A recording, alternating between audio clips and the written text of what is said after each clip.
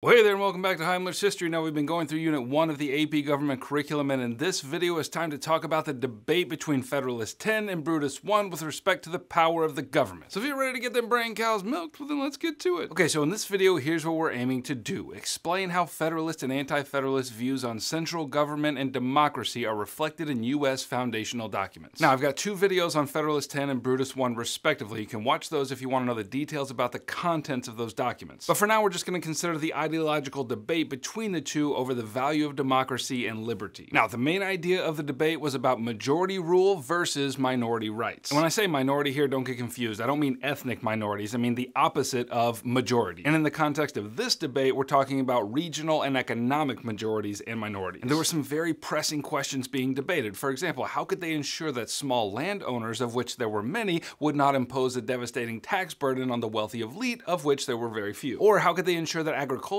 interest wouldn't dominate industrial interest, or vice versa, etc., etc. Now, the two main groups fighting about these kinds of things during the ratification debates for the Constitution were the Federalists and the Anti-Federalists. The Federalists included folks like Alexander Hamilton, James Madison, and John Jay, and they were arguing for more centralized power in the federal government, which is what we'd get if the Constitution was ratified. The Anti-Federalists, on the other hand, included folks like Patrick Henry and George Mason, and they argued against the ratification of the Constitution because they thought that the current government in which power was invested in the states was just fine, thank you very much. So this debate over majority rule versus minority rights found its way into print, and both Federalists and Anti-Federalists published essays in New York newspapers which argued their respective perspectives. And these became known as the Federalist Papers and the Anti-Federalist Papers, and that's where we get our foundational documents, Federalist 10 and Brutus 1. So let's start with Federalist 10. The main argument in this document is concerning the, quote, mischief of faction. And factions are just groups of people who believe that their interests are more important than any other interests. And so the problem is this: if the majority always prevailed, then the minority would never be represented. However, if too many protections were provided to the minority, then the common good would never prevail. So the solution to these problems in Federalist 10 is to create a Republican-style government, which is what the Constitution provided. Under a Republican government, not to be confused with the Republican Party,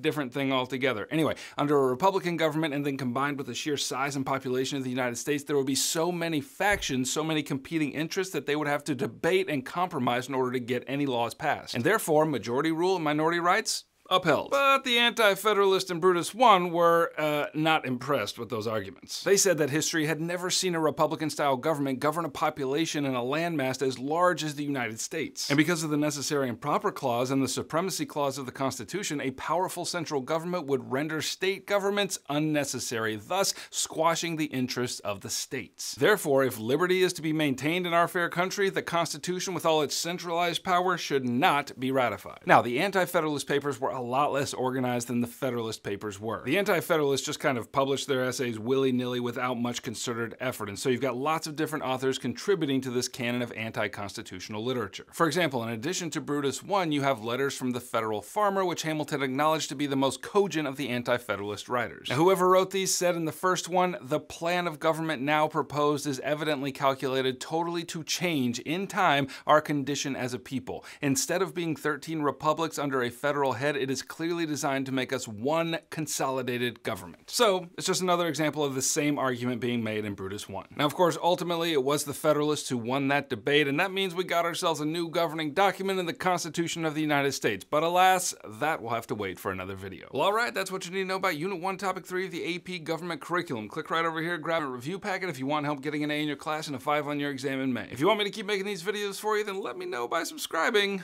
Heimler out.